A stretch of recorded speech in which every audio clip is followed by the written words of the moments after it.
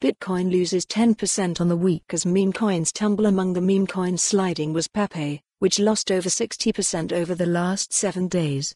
Bitcoin, BTC, has plunged more than 10% over the past 7 days to a 2-month low just above $26,000 alongside a sizable reversal in the previous red-hot memecoin sector. The world's largest cryptocurrency traded at around $26,300 at press time, a level not seen since March 17.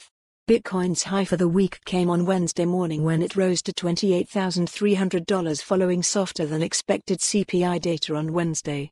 Bitcoin might break below $26,000 over the weekend, but it's well bid right now, said Laurent Xis, crypto advisor at SEC Capital. Clearly there are no fundamentals holding BTC up any longer and traders are concerned, but it feels a short-term play to increase BTC holdings at these lower levels, he added. Oanda analyst Ed Moyer believes Bitcoin is still subject to further downside pressure until the US sees regulatory clarity. Ether, ETH, was also lower for the week, though it did outperform Bitcoin by a bit.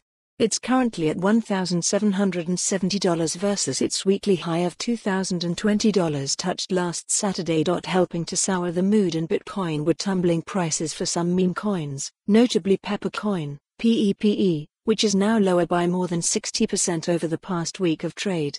The new token based on Pepe the Frog debuted on April and quickly rose to more than a $1 billion valuation.